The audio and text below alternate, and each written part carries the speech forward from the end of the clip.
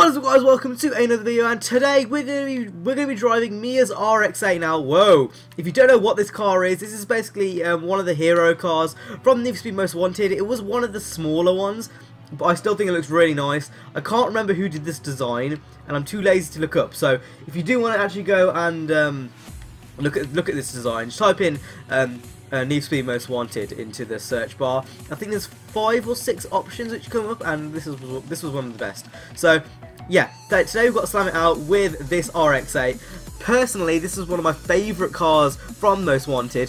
I honestly couldn't pick between this and the M3. I think this and the M3 were really close for the basic reason the RX8 for a long time was my favourite tuner car, and then obviously being used in Most Wanted was a huge thing for me because obviously it was my favourite car, and that's why I think I like it so much, even compared to the M3. I mean, the M3, no matter if you've played Most Wanted or not, is the most iconic car ever to feature in a racing game. Well, arguably, you know, it really is that iconic.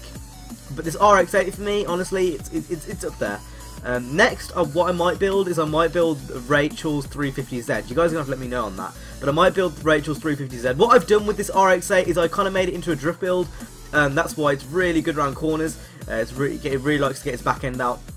But overall, I'm really glad with this car. I think it looks tremendous, even slammed out. I mean, Rachel's car was slammed out, so in a way, it kind of suits it. It kind of suits the RX8. Obviously, being a tuner as well, that's going to suit it too. So I am overall happy with this car. I hope you guys are too, and I shall see you guys in tomorrow's video. Peace.